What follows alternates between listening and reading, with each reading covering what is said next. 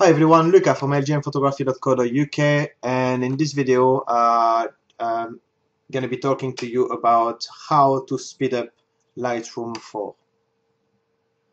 Now, I was actually going through my the videos I made on YouTube, and see which one was the most popular, and the one that actually came at the top was how to tether with Lightroom, and that was the most popular one. And I saw, right, okay, so people are obviously interested in tips, tricks on how to use Lightroom, or just a few help. So I thought I kick off this kind of series of video about Lightroom on how to speed up Lightroom, and I know how important it is for a lot of you who work a lot of time behind your computer and who want to obviously get the things done as quick as possible. Not as quick as possible, but done it well, but without having the frustration of waiting. The first thing, obviously, I have is I've got a desktop with, obviously, I have drives linked to the desktop, and it's quite a powerful computer, but it's only got 8 gig of RAMs, which is okay, but it's not the best in 2013. You can easily find motherboard which will take up to 16, 32 gig, and even laptop who can go even higher than 8 gig. So it's quite an easy thing to get these days.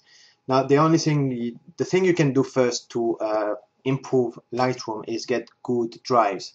I used to work with HDD drives, or HHD drive, can't remember which one you call it, which are normal drives. If you look on the video, I'll put a little link here where you can see me installing an SSD drive. And SSD drive, which stands for solid state drive, is a great option to start work. And the way I work is this way. So I've got my C drive here, which is where I have my Windows 7 setup. And in this C drive, I've got all my Adobe software set up. So what this will do, it will load up Lightroom much quicker.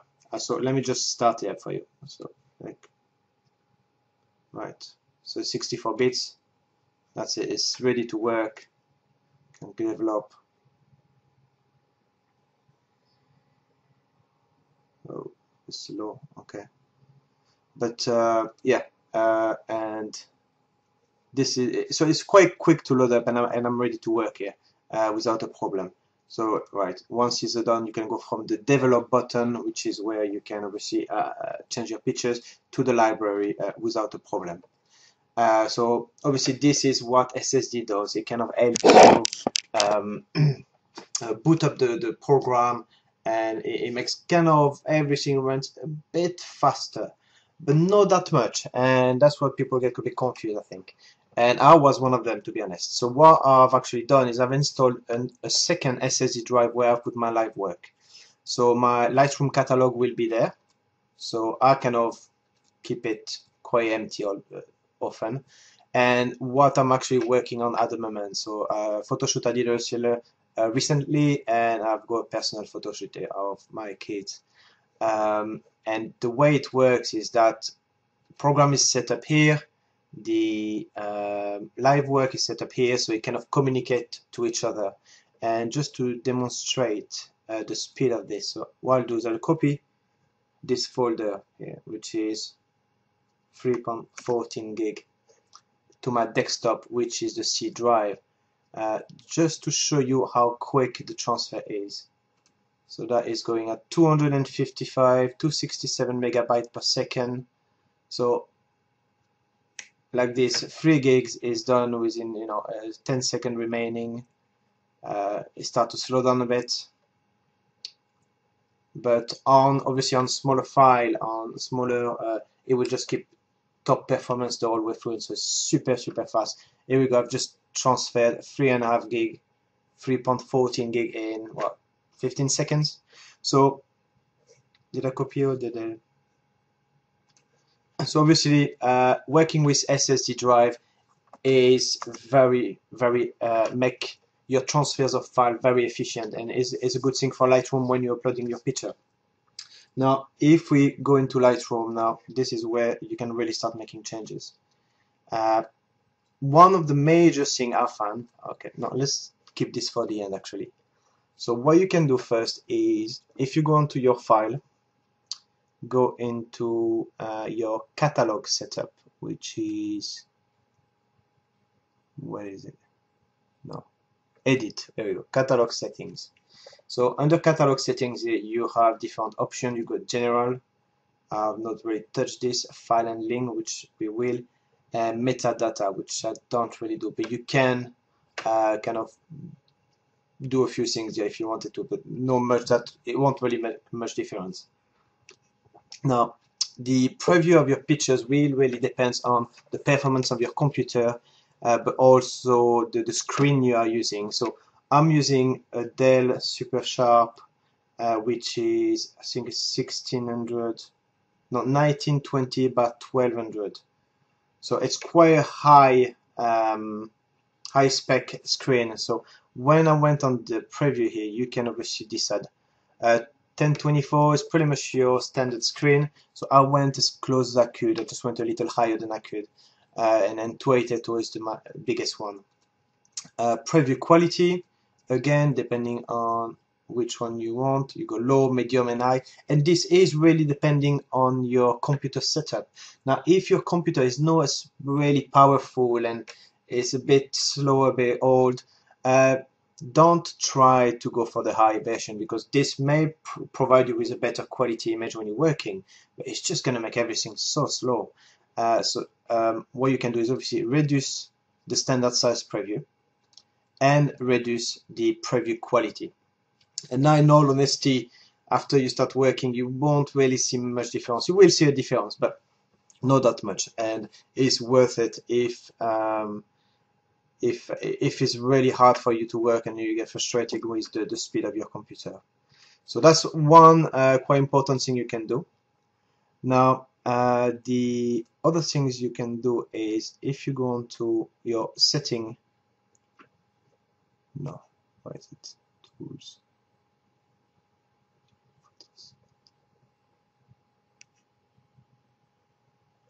Okay, it's just trying to look for your preferences. Here we go, preferences.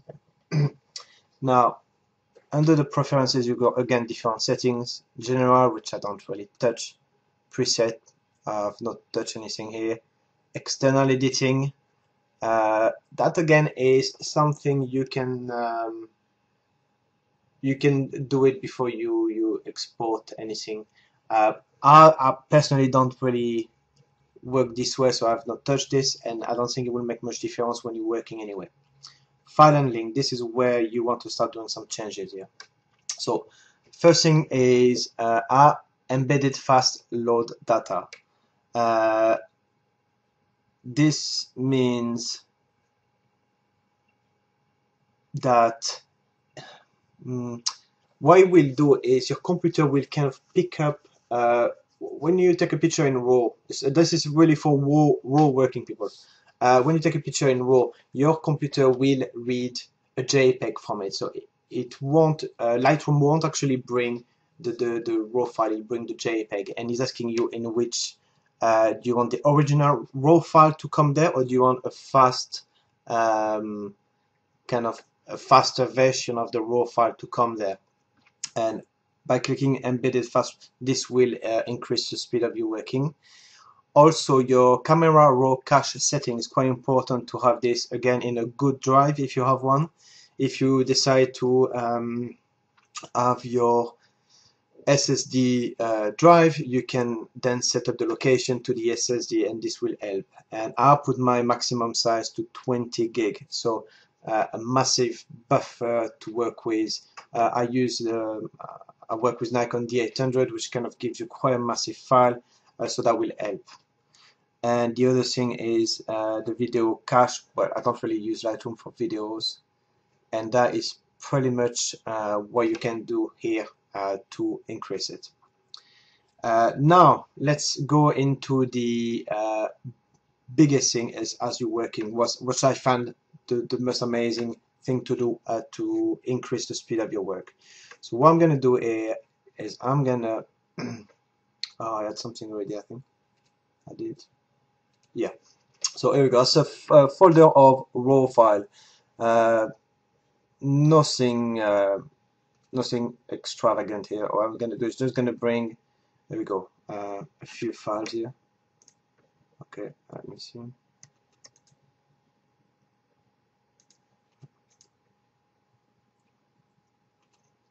And this is normally the way your Lightroom is set up. So, okay, so it's bringing all the files here. I'm just gonna select, let's say 5. I don't need. Okay. Import. So it's importing the file, and that should be quite quick as well. The only thing is that it's importing the file from my backup drive, and is picking it up and putting it into the SSD drive to work with. That's a setup I will show in a minute. So here we go, I've got the 5 files, so it's just importing the files now.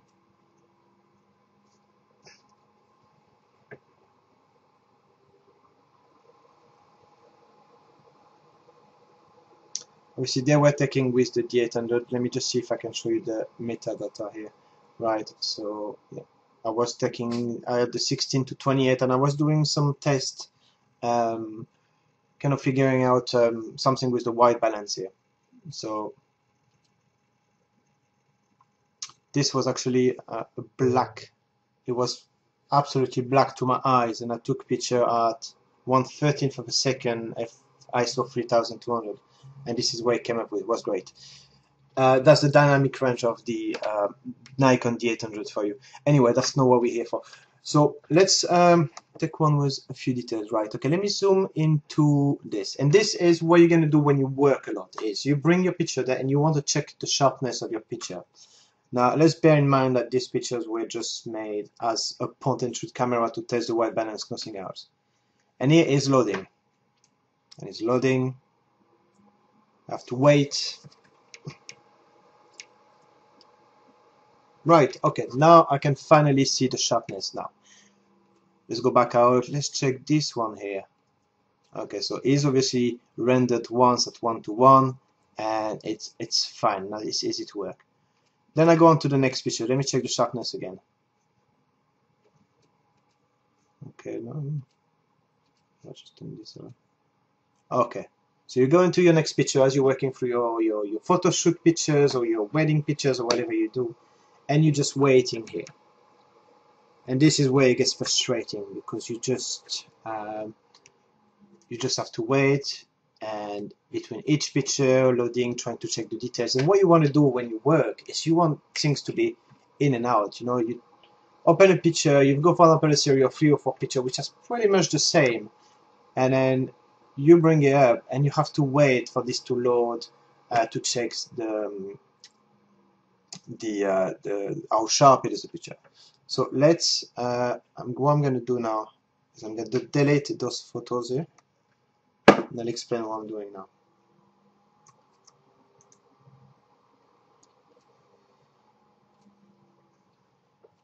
Delete them from the library as well, so I'm sure they're not duplicating. Okay. No. Okay, they're not here anymore. That's good. Okay, so let me just close this. Now, let me do this again with one.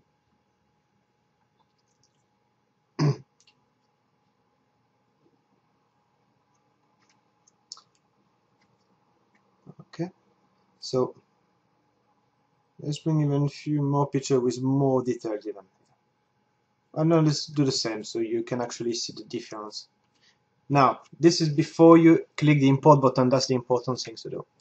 What Lightroom does is it will automatically preview your render your picture as a preview as minimal.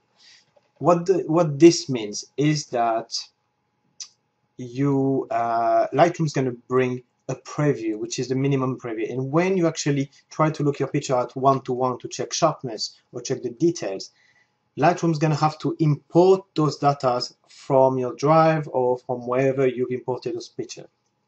Now, one thing you can do to avoid this work in the background as you're working is actually render one-to-one.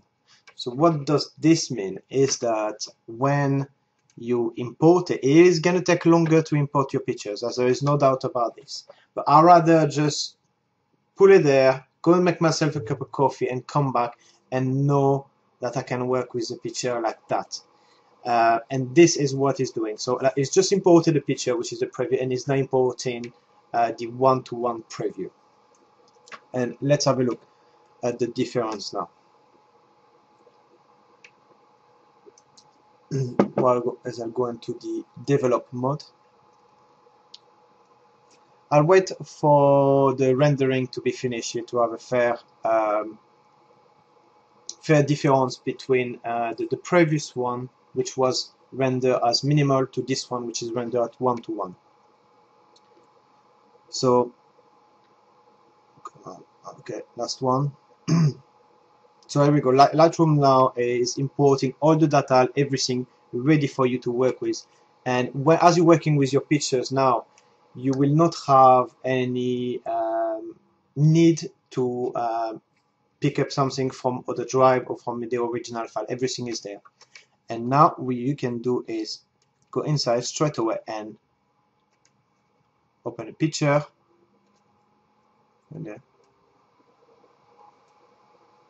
And straight away I can check the sharpness of the picture. There is no waiting time, there is no loading time anymore. Let's check the sharpness again. Oh, that wasn't expected, okay. But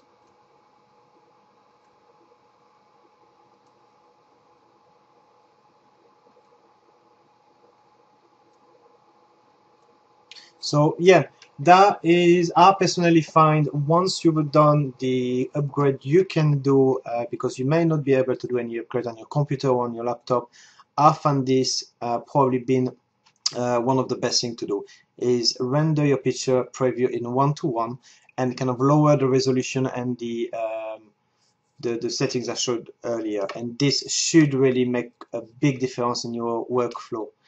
And that is pretty much the way I work. So if you have any questions, but if you have any tips, please post them down below, so anyone who's watching this video can go through the comments and maybe pick up other tips.